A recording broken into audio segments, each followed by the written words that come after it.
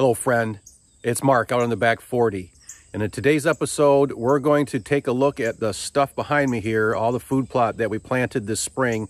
Right now it's the first week of August on the west side of Michigan. Next week we're going to plant our fall food plots. So I just wanted to come out here and do a little recon. Let's see how the spring planting went.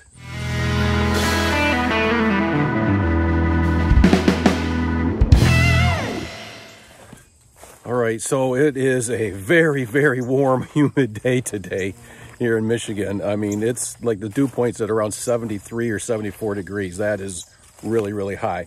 So I'm walking out here in the food plot where we always do all of our experiments. It's kind of called the West plot.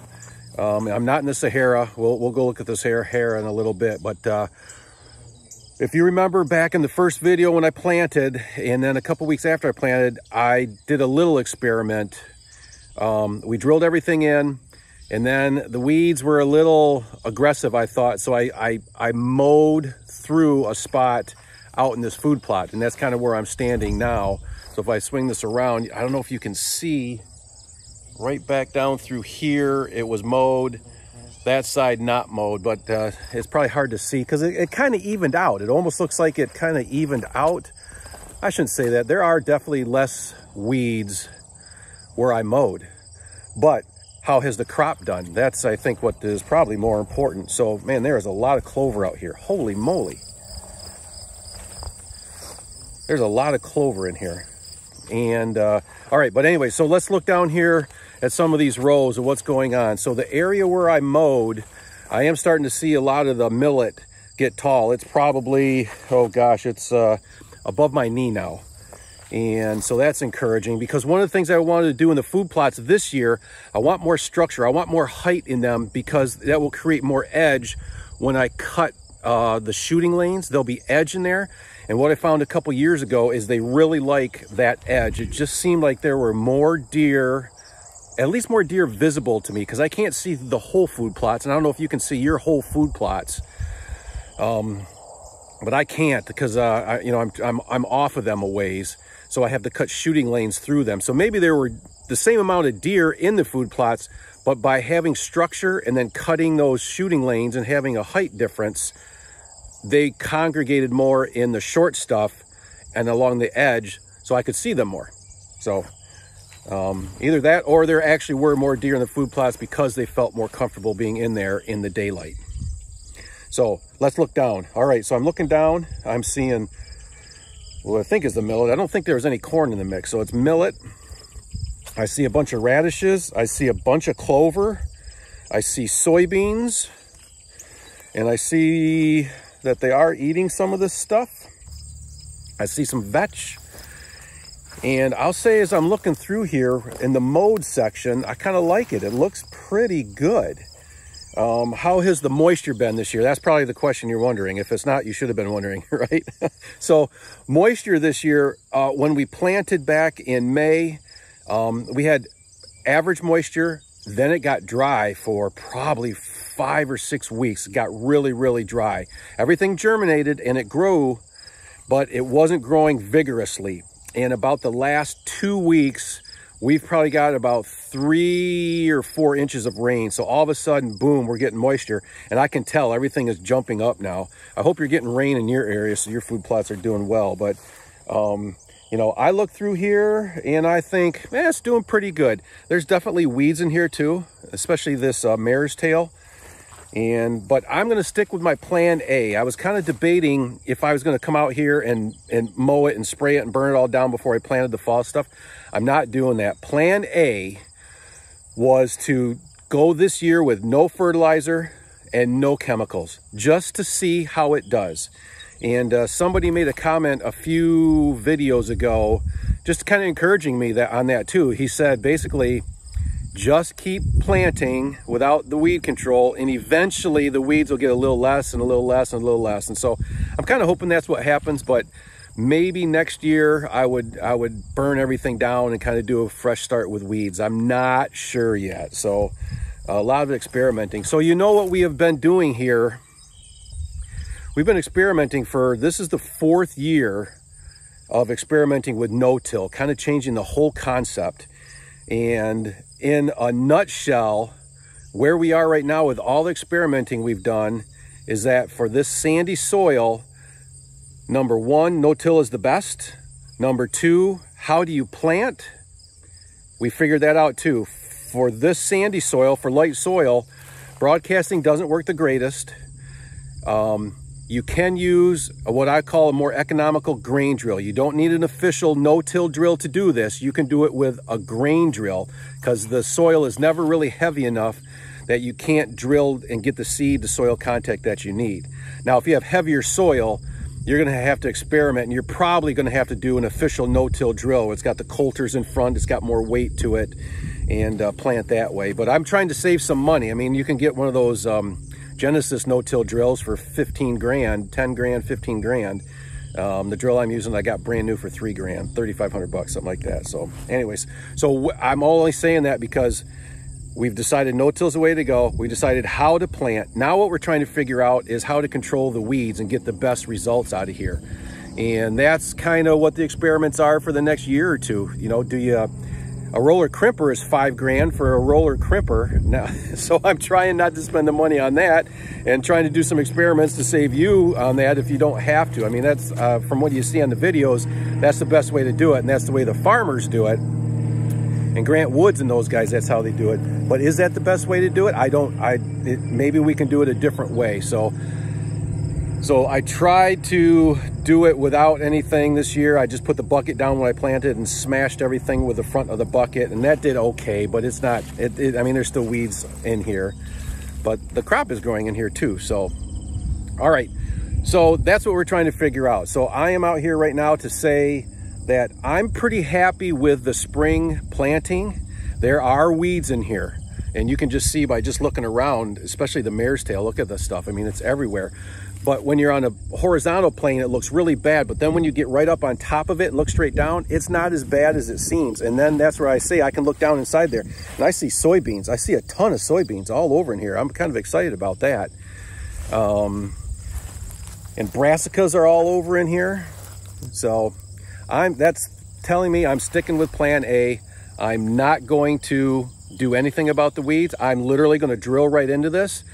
I'm going to change my attitude about mare's tail today, and I'm going to say I like that right now because it's tall and stiff stalks, and hopefully it stands up in the winter time, or at least in the fall, and creates some structure out here. So that's my new attitude about mare's tail. Today Mark is going to be happy with that, but next year Mark, he might be pissed off at today Mark right now because I made this decision, because I might have a huge mare's tail field instead of anything else, and it chokes everything out. But I'll deal with it at that time. But that's what I'm doing today. So pretty much I'd call it a minor success. Okay, now I am up in our Sahara food plots, and these are the spots that are the driest. This is the most sandy, most difficult place to get a good food plot going, but it's also been one of our more successful areas. We see deer up here all the time, and the bucks like to hang around up here. But if I turn around and look, you can just see the mare's tail. Isn't that crazy? I mean, it's just like from horizontally, you sit here and look that direction, wow, it's just all mare's tail.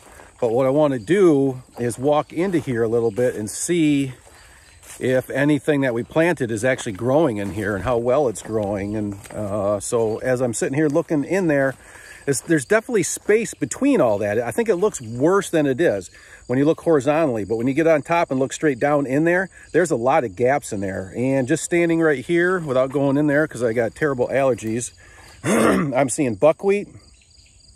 I see some radish. I see soybeans. Soybeans, they're a little on the yellow side, is that right? Or light green. So again, I'm gonna stick with plan A in these plots. And I'm doing that because I wanna see how it goes.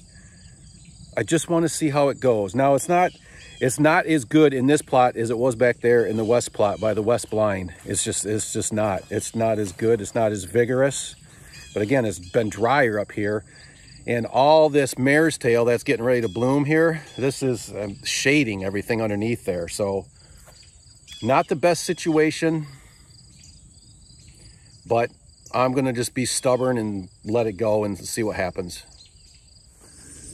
And now I'm over in our, check this hawk out. I don't know if I'm gonna be able to see it right here.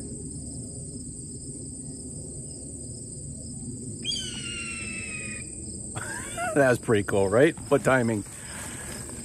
So now I'm out in our snake plot. I think he's mad I'm out here and I'm out in his hunting area. He was thinking that he was gonna grab a rabbit out of here, but I scared him all away, so he's pissed off at me. Okay, out in the snake plot, and making a little bit of an observation here. I think, I mean, there's still, this was all planted. Everything is exactly the same as everywhere on the whole property. It's all planted at the same time. I'm looking down in here and I am seeing maybe a little bit better spring. The stuff we planted in the spring is coming up better. It's a little more vigorous. And it seems, I don't know if you can just see, if I just look out here, like there's not as much mare's tail out here. And there was another spot like that, kind of in that west plot, that first one that I was in, that was the same way. And so one of the things I think I just noticed is that this actually has some residual clover in it. And I'm not talking about annual clovers that I drilled in the spring. This is stuff that's been here for probably 8 or 10 years, back when I used to plant clover in the plots. And it's still coming up in here, like white clover kind of thing.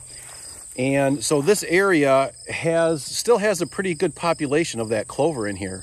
And what I'm noticing is there's not as much weeds, especially the mare's tail in here. So you're not getting the height of the mare's tail that's shading the stuff underneath it. I mean, there's still weeds down in here, don't get me wrong. But I'm almost wondering if the clover is helping to keep the weed population down. But the stuff we drilled in the spring is still coming up through the clover. So I'm almost wondering if you had just a base level of clover in all of the plots, you would always have something that the deer like for most of the year. And then it would almost act like a ground cover to help keep the weeds down while you still drill in the stuff that you would drill in even if the clover wasn't there. Huh, I'm kind of thinking now.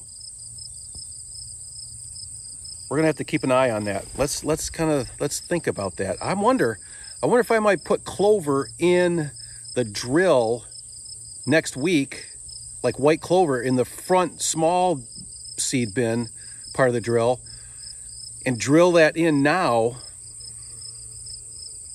And then it'll come up a little bit in the fall, but mostly next spring it should really take off and get established pretty well. Huh, I have to think about that. I'm not sure. So anyway, so this has kind of been our food plot roundup. I guess we've looked at the 3 of them. I've kind of had a chance to look at it. Stuff is coming up okay. There's still a lot of weeds in there, but there are things growing in there and feeding the soil. And that's what we're doing in the spring and summer, is feeding the soil, trying to get that organic matter going, get all the bugs going, get some worms out here. I took a spade and I did hit a few spots, and I don't have worms out here yet. So I want worms. So, but yeah, maybe next year we'll have worms. That will be 5 years without worm. Man, isn't that a long time? But once the worm population gets in here, can you imagine how much faster the soil is going to improve with that going on, and them turning the soil over and putting the channels in there? And oh my gosh, it'll be great. So we'll get there. We'll get there. But so I am going to get ready to drill the stuff in for fall. I'll probably throw another video out once I do that and kind of keep up on the germination and kind of see what's going on there. So appreciate you watching. If you got any questions, just throw them in the comments below. I'll try and answer everything that I can before I head off to work in the morning. Thanks. Have a great day.